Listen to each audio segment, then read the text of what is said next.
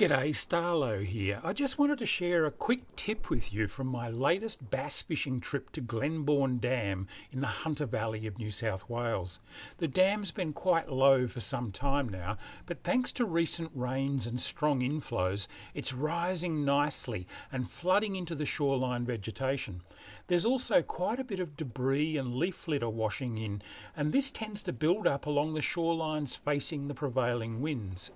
This strip of debris provides cover for both small fry and hunting bass, especially where it really piles up in some of the bays, often forming a distinct edge line. Don't ignore this temporary structure. Get in there and work those edges, even punching your lures through the scum to fish the shadowed water underneath it. On this day I was using a little chatterbait with a soft plastic trailer. Skirted jigs are good too. You want something that'll punch through the scum, not sit on top. Expect to get hit on your first few cranks.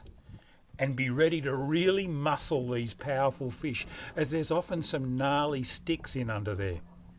I'm using medium light spinning gear here, a 2500 Shimano twin power on one of the new T-curve spin sticks.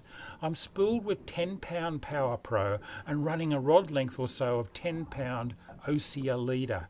These fish give a really good account of themselves, and I probably should have gone for the landing net on this one rather than deadlifting it. But all's well that ends well. Another nice 40 centimetre bass. They're still a bit lean at the moment following the drought, and this one's got a lumpier head than mine, but it's still a great fish.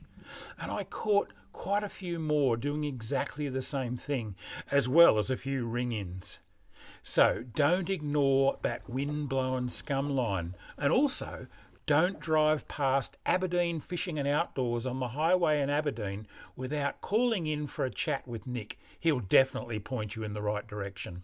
Until next time, this is Starlo wishing you tight lines.